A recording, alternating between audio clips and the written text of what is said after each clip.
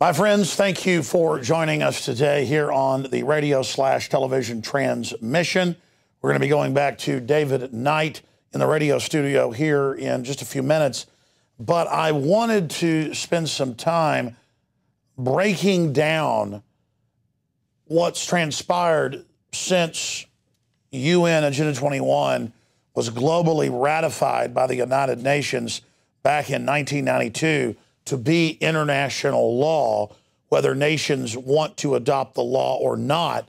As far as the UN sees it and the eugenicists globalists that control it, they are going to enforce it by hook or by crook. In the past, people like Napoleon Bonaparte and Adolf Hitler in Europe tried to take over by force. But the corporatists learned that what can't be done with force can be done by stealth. So I wanted to go back into the archives here in a few minutes and play some clips here for the radio and TV audience today. Excerpts from my 1997 film that I produced with my cousin who's been working here off and on since, Buckley Hammond, who ran camera with me. And I just mentioned that fact because he's recently come back to work with us after being gone for about 11 years. We're very excited to have him here. But when I shot and directed and produced this film back in 1997, almost no one was aware of Agenda 21. Almost no one was aware of Cloward and Piven.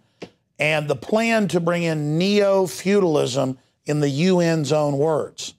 And we cover that in the film Endgame with Dr. Michael Kaufman, whose maps in Congress off the UN document showed half the country off limits to human activity completely. Then the rest of it only under partial human use.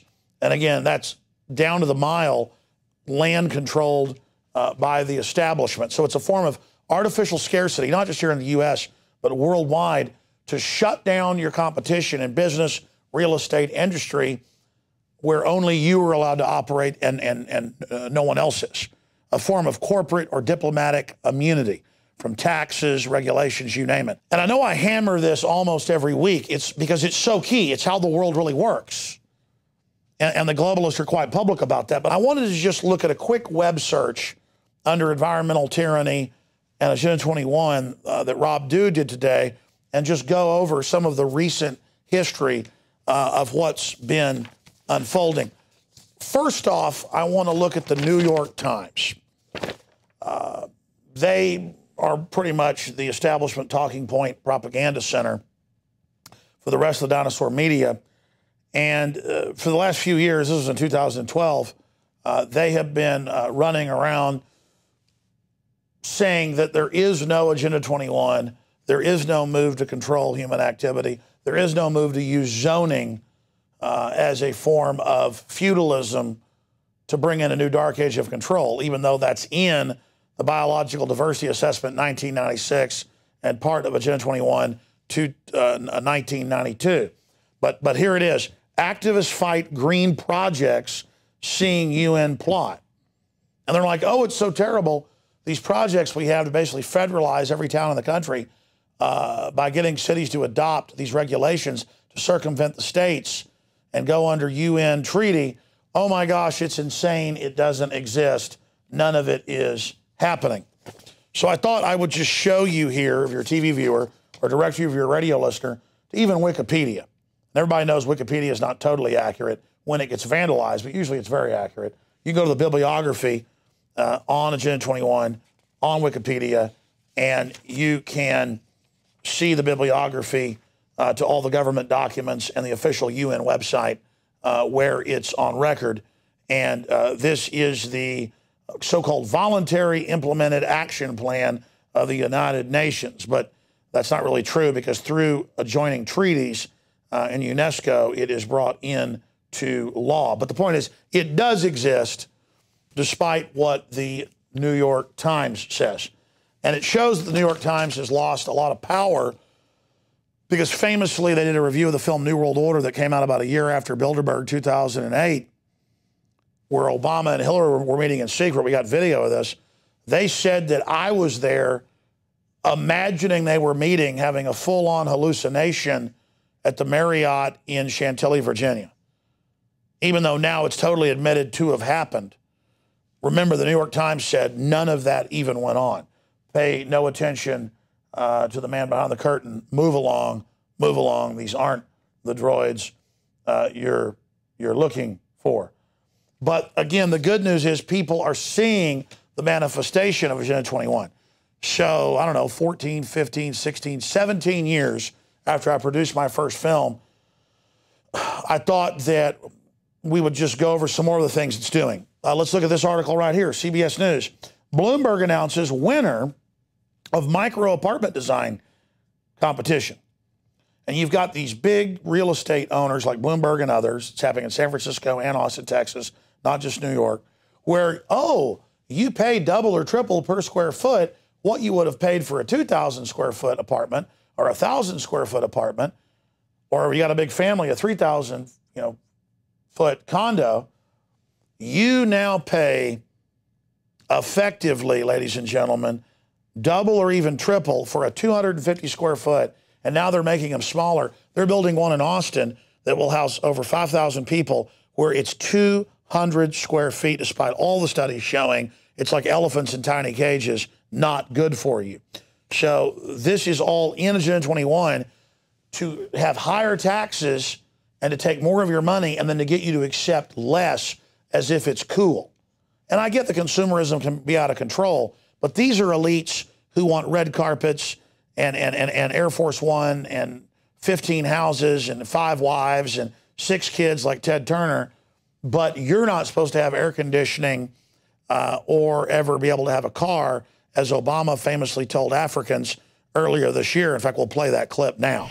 Ultimately, if you think about all the youth that everybody's mentioned here in Africa, if everybody's raising living standards to the point where everybody's got a car and everybody's got air conditioning and everybody's got a big house, well, the planet will boil over. All right, so Bloomberg announces winner of micro apartments design competition. This is just a few years ago. Now it's going on everywhere. And this is how they sell it as the newest, coolest thing. Hey, pay double or triple and live in a coffin house. For rent, your very own Agenda 21 shoebox apartment. Again, this is being reported across the board. Here's another headline. Micro apartments could be hazardous to your mental health.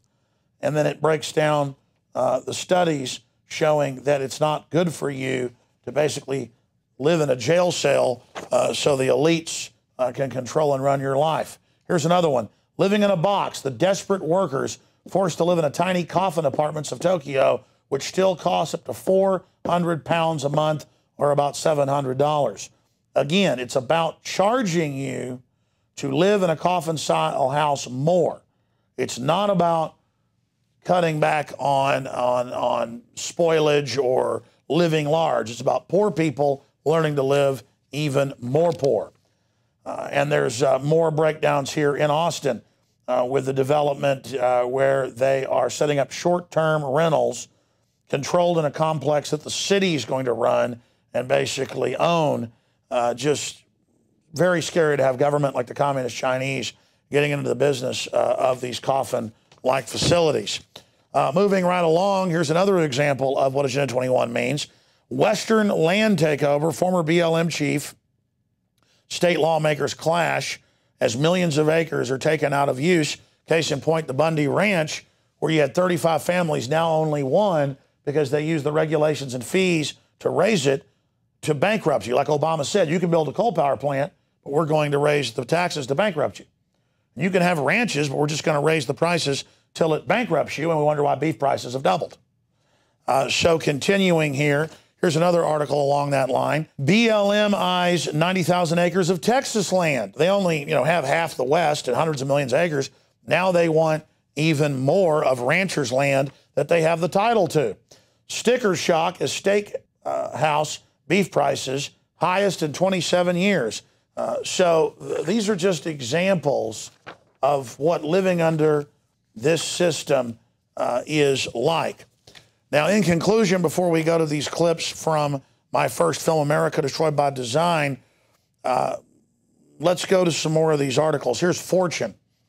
Agenda 21 in global conspiracy or climate savior. And they kind of, make a joke out of it because, again, all the different establishment publications don't want us mobilizing against this corporate stealth takeover of society. That's in all the documents in public.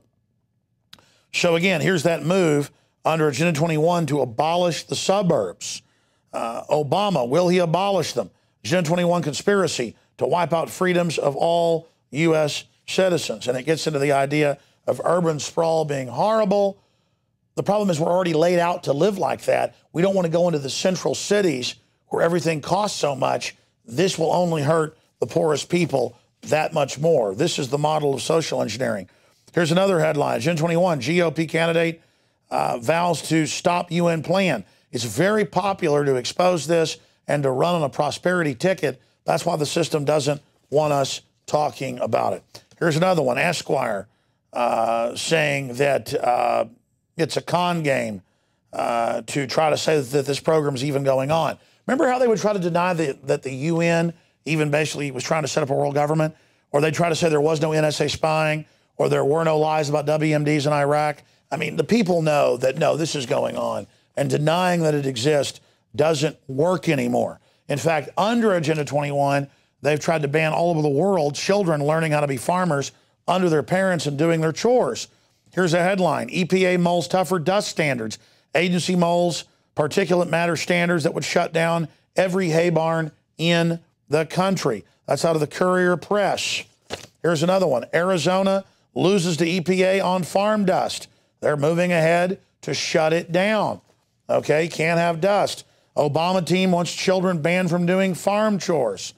You see, this is what's going on under the Department of Labor, saying that your children can't even carry out the trash or get the eggs out of the chicken coop. This is the total control. This is why they're banning lemonade stands. And Forbes magazine has to ask, why is there a war on lemonade stands all over the United States? It's why they're banning farmers markets and Amish selling milk, and why they're raiding organic food stores that aren't Whole Foods and are mom and pops, because they want you in their system. They want you at Walmart. They want you at Target. They want you only buying their tainted, GMO, additive-ridden, social engineering garbage. And that's why real liberals, real conservatives, real pro-people, pro-prosperity humans need to be aware of what's going on and to absolutely say no to this agenda, because it is a eugenics, anti-human, neo-feudalistic, fascist program that is on record. And only your ignorance, only my ignorance and my inaction and your inaction can allow this to continue. Let's go to a few excerpts of where I tried to warn people at the Grand Canyon and more, and where we show the actual documents and warn of the UN treaties back in 1997. And then we'll come back on the other side in the radio studio to get David Knight's take on this. Stay with us. We're here at the Model United Nations Day, January 16th, 1998. We went in and discussed with a lot of people, a lot of issues, and saw the youth being educated, being trained in the ways of world governance and the growth of the world government control apparatus. And I see y'all are wearing little worlds there. Do y'all care about the world? Yeah. Y'all are good people, aren't you? Yeah. Do y'all think the United Nations is helping? Yeah, I think it's a great way to make world peace. A great way to make world peace. Because through global governance, we can knock out all the troublemakers. Yes. Is that what y'all been talking about? Yeah, sort of. Yeah. Well, that's great. I hope y'all have an enjoyable time. Okay. Thanks a lot. Thank you. What do you think about the United Nations? Cool. Yeah, it's very good. It's like an organized. I think it's kind of fun. You know, it is really cool. It decides a whole lot of world issues. Yeah, they make world peace and stuff. It's really exciting. Nifty. Model United Nations, just one more of the many committees. Helpless young people yielding themselves to the elite's hands. I could tell them about the people that really control it, but they never understand it. It's this petty taste of power that gets them to believe that they're really doing something good when they're really working for something bad. I'm standing here in northern Arizona overlooking the beautiful Grand Canyon, one of America's most beautiful treasures.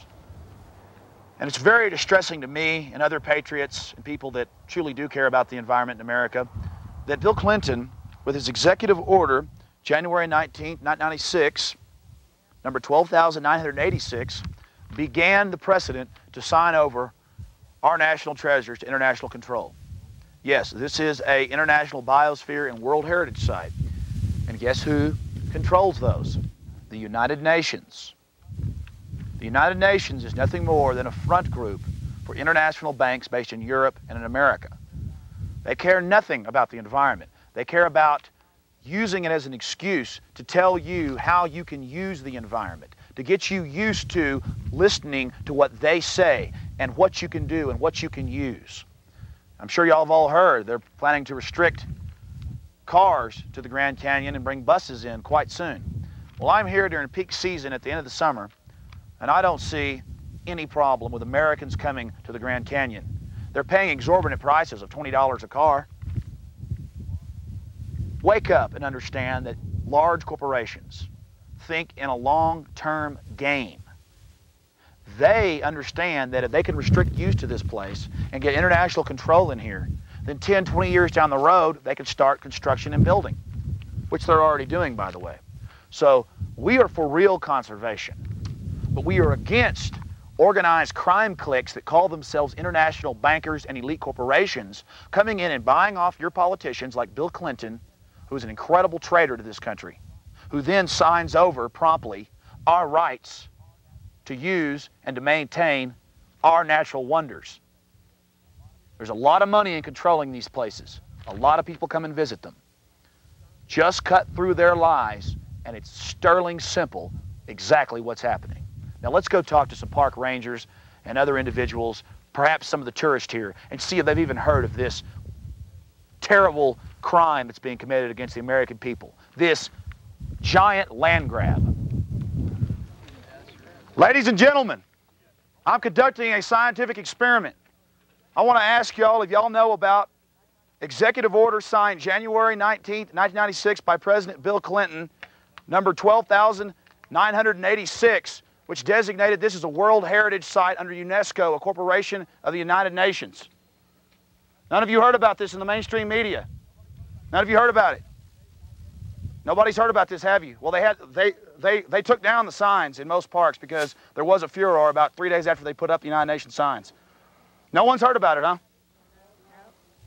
Well, see, that's how fascism breeds.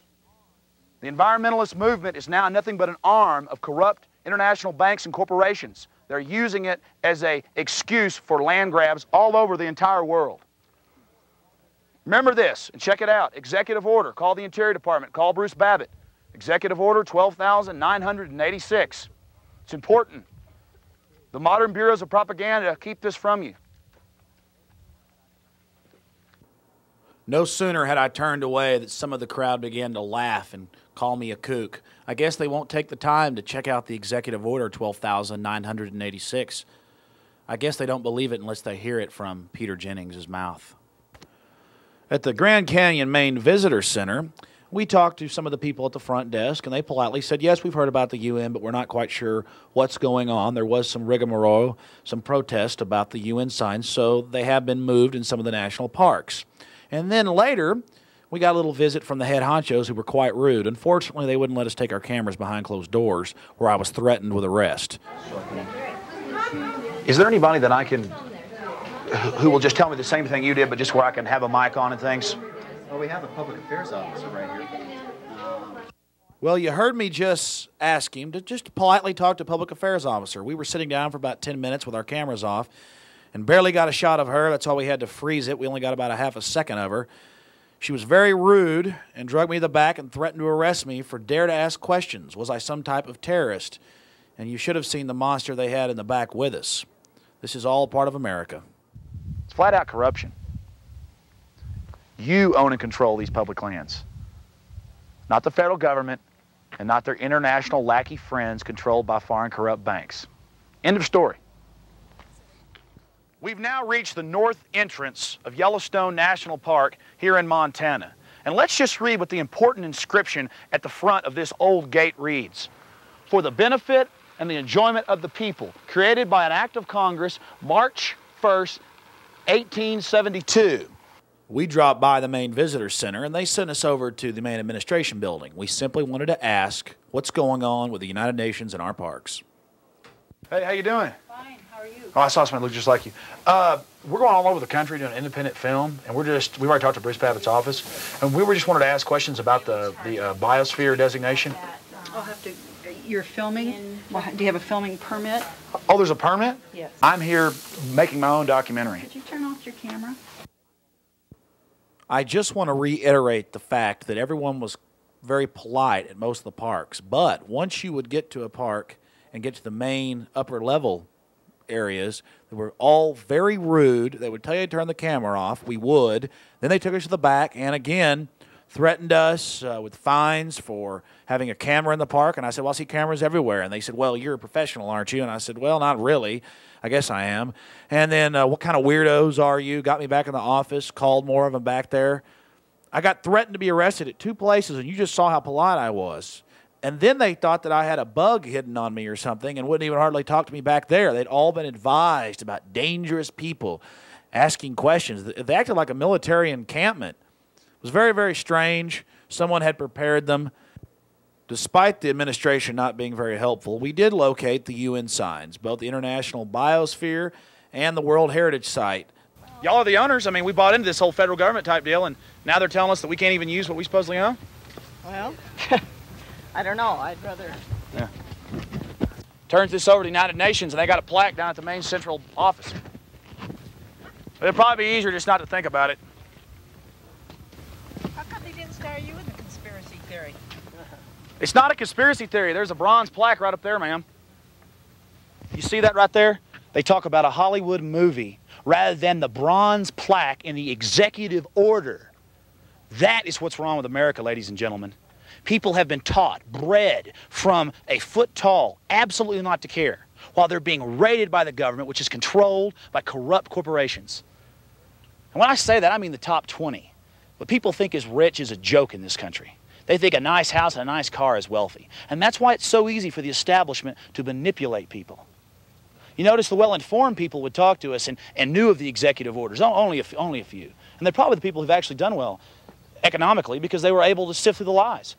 But the rest of America seems to love being conned. It's like they get into being lied to, and they get an incredible thrill out of the whole thing. That is painful to me. That's why I'll continue to make these documentaries. I will continue to rant and rave on the radio about factual information. And if people don't have the inner strength to rise up to a threat, foreign or domestic, and stand up for U.S. sovereignty, then I feel really, really sorry for them. Because that's where we are in America today. We are under siege. We're losing our property rights as we speak.